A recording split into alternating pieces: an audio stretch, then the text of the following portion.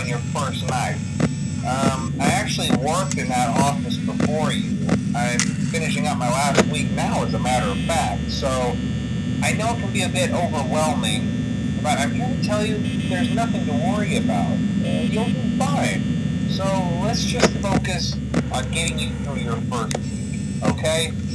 Let's see. First, there's an introductory greeting from the company that I'm supposed to read.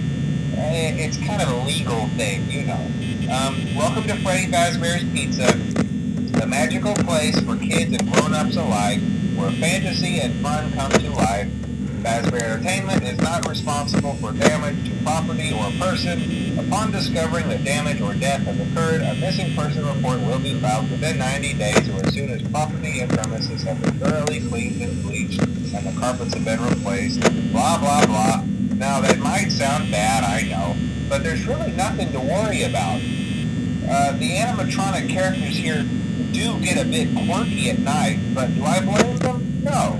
If I were forced to sing those same stupid songs for 20 years and I never got a bath, I'd probably be a bit irritable at night too. So remember, these characters hold a special place in the hearts of children and we need to show them a little respect, right? Okay. So just be aware, the characters do tend to wander a bit. They're left in some kind of free roaming mode at night. Something about their servos locking up if they get turned off for too long. They used to be allowed to walk around during the day too, but then there was the bite of 87. Yeah. It's amazing that the human body can live without the frontal lobe, you know?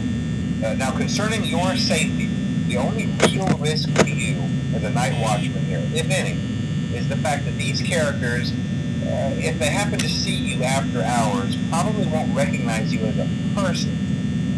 They'll most likely see you as a metal endoskeleton without its costume on. Now, since that's against the rules here at Freddy Fazbear's Pizza, they'll probably try to forcefully stuff you inside a Freddy Fazbear suit. Now, that wouldn't be so bad if the suits themselves weren't filled with cross beams, wires, and animatronic devices, especially around the facial area. So you can imagine how having your head forcibly pressed inside one of those could cause a bit of discomfort and death. The only parts of you that would likely see the light of day again would be your eyeballs and teeth that pop out the front of the mask. Yeah, they don't tell you these things when you sign up. But hey, first station of the breeze. I'll chat with you tomorrow. Check those cameras and remember to close the doors only if absolutely necessary. Gotta conserve power. Alright, good night.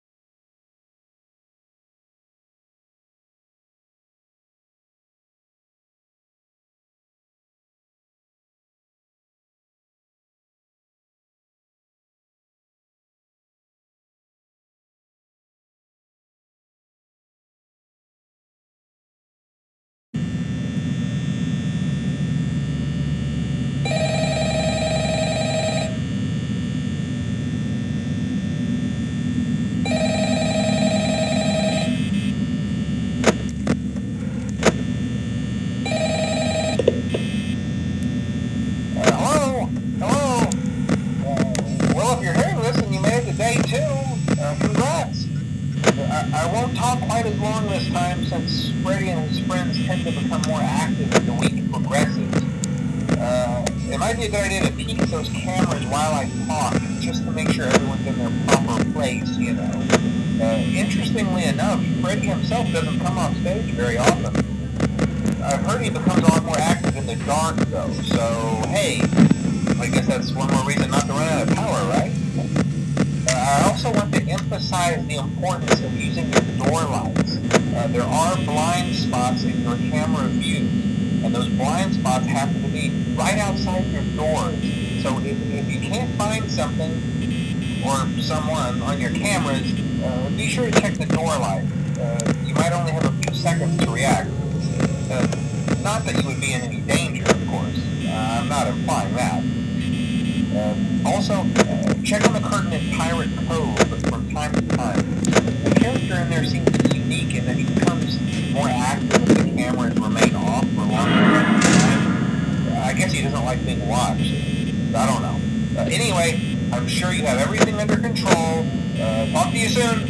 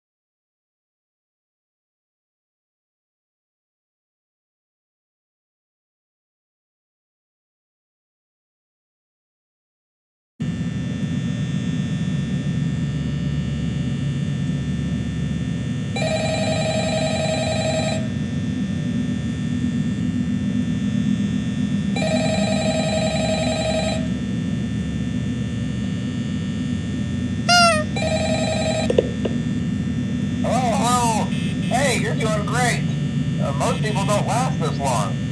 I mean, you know, they usually move on to other things by now. I'm not implying that they died. That's not what I meant. Anyway, I better not take up too much of your time. Things start getting real tonight.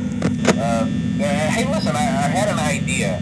If you happen to get caught and want to avoid getting stuffed into a Freddy suit, try playing dead. You know, go limp. Then there's a chance that maybe they'll think that you're an empty costume instead. Then again, if they think you're an empty costume, they might try to stuff a metal skeleton into you. I wonder how that would work. Yeah, never mind. Scratch that. It's best just not to get caught. Okay, I'll leave you to it. See you on the flip side.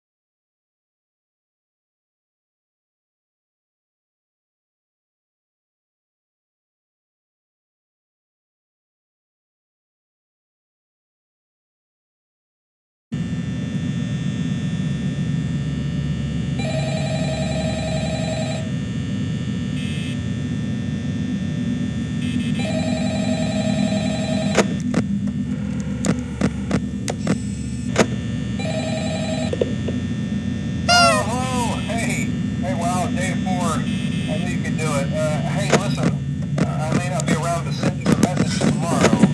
It's been a bad night here for me. I'm kind of glad that I recorded my messages for you when I did. Hey, do me a favor. Maybe sometime you could check inside those suits in the back room. I'm going to try to hold out until someone checks. Maybe it won't be so bad. Yeah, I always wondered what was in all those empty heads.